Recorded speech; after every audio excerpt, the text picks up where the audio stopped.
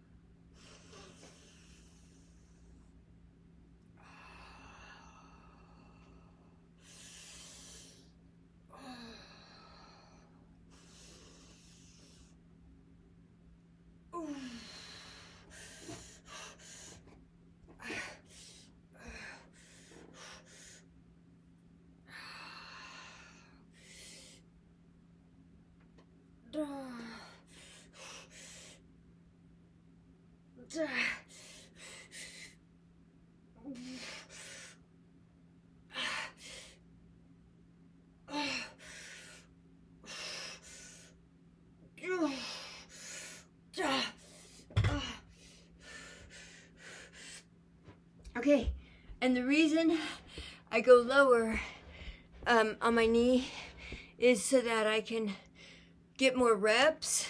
It really gets your triceps, or not triceps, deltoids a lot, and it's good. It's good.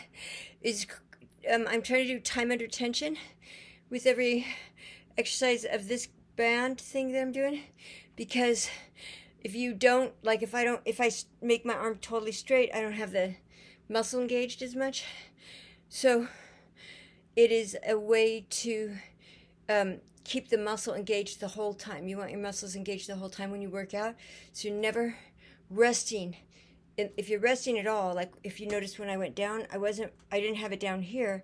I had it up, so I was still holding tension. And then that makes it a more effective workout, because your brain goes, oh my God, there's no blood going to the muscle. Oh my God, what do I do? And then the brain sends all this blood flow, all this HGH, nitric oxide. Oh, it's so good. It's like a party going on in your muscles afterwards.